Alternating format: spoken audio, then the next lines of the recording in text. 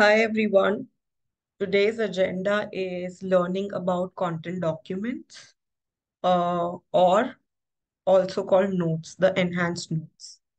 Now, all the agendas mentioned in the slides are, first of all, how to enable the enhanced notes in a Salesforce org. Uh, Moreover, like I told you, notes is nothing but a content document. So how is a content document related to a standard or custom object? That is something we are going to see. Then dynamically finding out that the object which is related to the content document is of what S object type, or which object is it? What is the file type of the document that is connected to the object dynamically again? And then the last thing that we are going to see or try is when a document is linked to a particular object, let's say case, for example, over here. And if that document type is S note, then we need to throw an error. So let's quickly start with it. So the first agenda was that how to enable notes in our Salesforce org. So all you need to do is in the quick find, you just have to type note settings. Then you come at the note settings and just enable notes. Now, once you enable the notes, second thing that we are going to do is, let's say on the account object, I want to enable the notes. So I'll go to the layouts. Let's say for the account that I am using, the layout used is training account layout. I go there, I go to the related lists, and I would add notes over here. There's also something uh, added to it called files. The files related list is also present. Even the file is a content document. So let me save both of these. Now, the next thing I'm going to do is I'll go to the Lightning record page.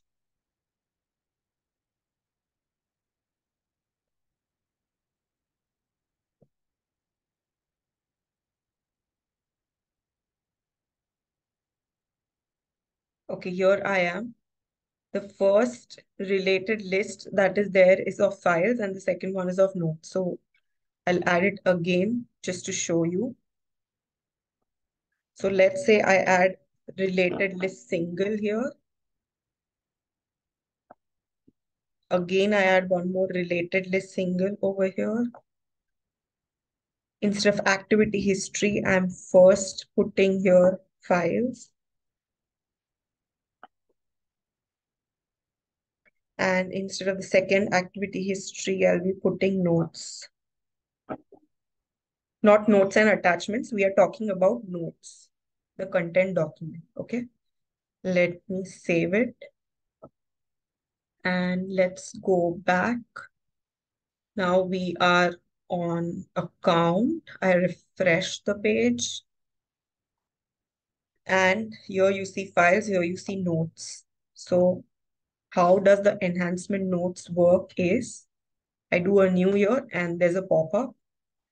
Now that I put anything here, you see it's saving here automatically. So it got linked to account. Now the first thing that happens is it gets linked to user and then to account. We'll come on it later, but this is how ideally the notes looks like. Okay. Now let's go to the second agenda that we had. Relationship between the objects and the content document. Now, like I told you, content document is nothing but this one. So any file or notes that you attach gets saved as a content document in the backend. Now, how does it get linked to the standard or custom object is through content document link. This linked entity ID field that you have on content document link is nothing but the ID of the standard or custom object, and content document ID is nothing but the ID of the content document that is present in Salesforce, like that gets created in the backend, right? So this, you can call it as a junction object between standard custom object and the content document. Now this content document could be a file type, like could have a file type of PNG, JPG, or S note. Now, what is S note? S note is nothing but the note that I showed you. I created that was nothing but S note. So when you create a note on an account, let's say account, I'm just giving as an example, but when you create a note on the account, that is the file type of that note is S note. When I attach a JPG file to the account object, that file is also a content document and its file type is JPG or PNG or whatever. Okay. So let's go back to the third agenda. Finding out which object is linked to the content document dynamically or using Apex. So let's quickly look at it. Now, like I showed you in that diagram, that there are three objects, standard custom objects that we have on Salesforce. Its child is the content document link. And there is one more parent object to this content document link, which is content document, right? Content document link is a junction object. Now, our agenda is to find out using Apex that the content document that we have attached to our object, which object is that? So let's quickly write a trigger for that. Now, for that, we are going to write a trigger on this object, content document link object. Now, let's say we are doing it before insert. So what am I going to do here is,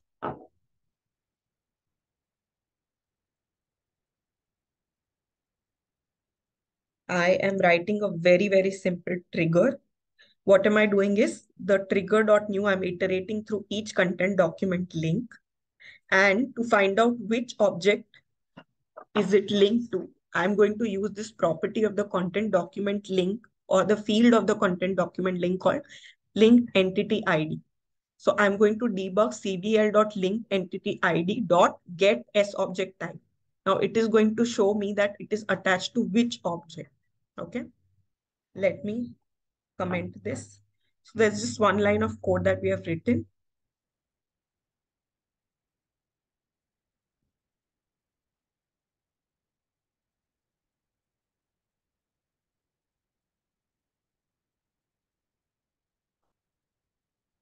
Okay. Now coming back here, there's nothing in the debug log. Now I'm going to create a new node. The moment I do that, here you can see saving. Okay, save. I go back. Now there are two debug logs. I'll tell you why. Let's debug only.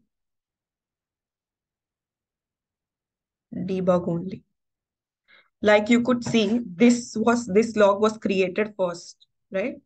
1 minute, 1 hour, 37 minutes, like 1 p.m. 37 milliseconds is when this was created. And the S object type is user. And then you can see its account. So by default, what happens is I am trying to create nodes from account, but still the first object that it gets linked to is the user object. It gets linked to the user record who is creating this node. And only after that, it gets created on the actual object on which you are creating the node. So that is why you were able to see two logs. One is the first time when it got created, it got linked to the user record who is creating it. And the second, account on which this is created. So this fulfills our first agenda, finding out dynamically which object is it linked to. Now, the next thing that we are going to see is the content document that we attached on the account. Let's find out what is the type or the file type of that content document. Okay. So let's say I create a map here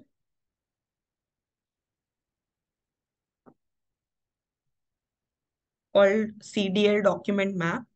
The ID here stands for the content document link, and the second ID here stands for the content document ID. So I'm going to uncomment this line. What am I doing is in this, I'm putting the current content document link ID and content document link dot content document ID.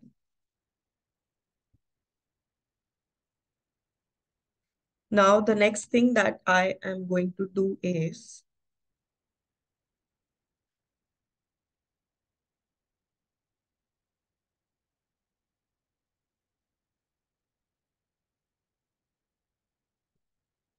Coming out of this for loop, checking that this CDL document map that we got above is not empty. If it is not empty, then what am I doing is I am querying the content document object now. Okay, so I'm creating a content document map. You can see here, it's of type content document. Select ID and file type. Now, file type is going to tell us that this content document that I attach on the object is of which file type, right? So ID, comma file type from content document where ID in CDL document map dot values. Now, this CDL document map contains the value contains the document ID. So that is why I've taken all the values.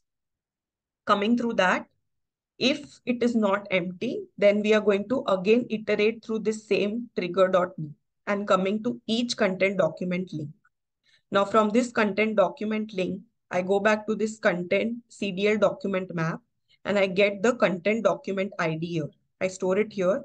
And from this map now I've created content document map. I'm going to get the content document record. So here I got the content document. Now, the next thing that I'm going to do is print what file type is it. That is, so we got which file type is it. Let me close the for loop. Let me close the if and let me close the final if. Okay, let's save this. Right? Okay. Now, coming back here,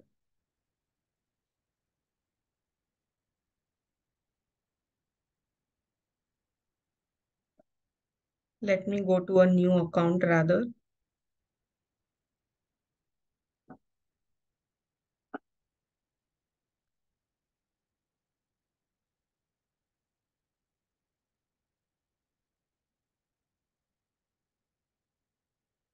Or let us actually create a new account. Or, you know what, let's go here only because otherwise I'll again have to change the, put everything in the layout. And okay, so we are here. Now I am attaching a new note to it. First, let me clear all the logs. Okay, they are clear. Test note 8. Saving. Save. Okay. Now let's go to the debug log. Like I told you, first it would be attached to the user object. So when I do a debug only, it shows me user and the file type is note. Now let me go here. Debug, account and file type is note. Okay.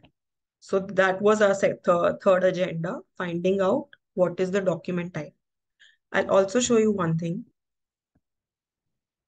Let's say we go and attach a file here.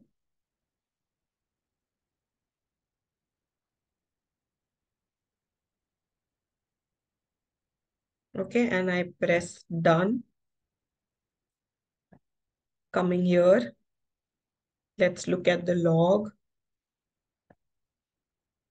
So here you see the file type is PDF, right?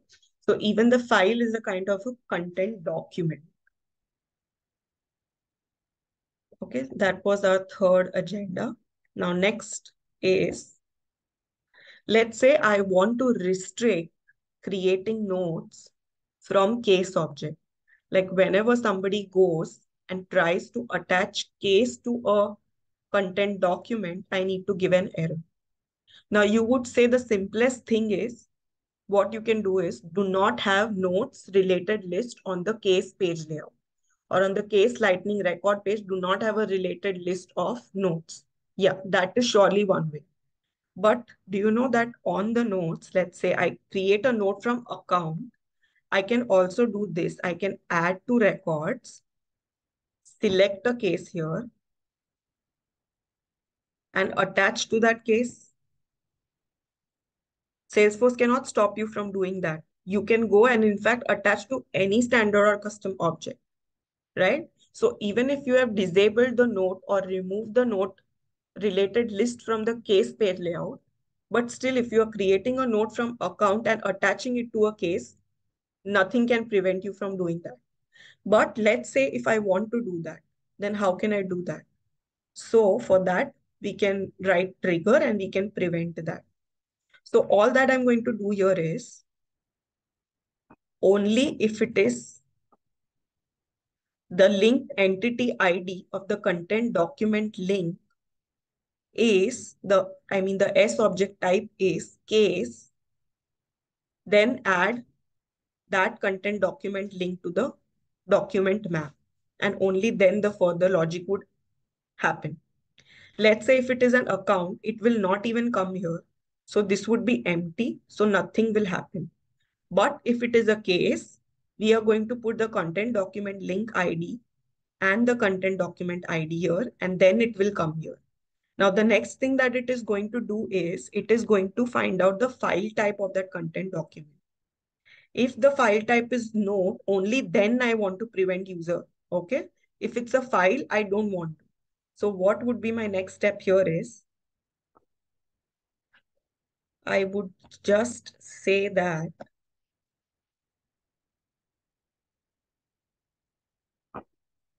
if the content document dot file type equal to S node.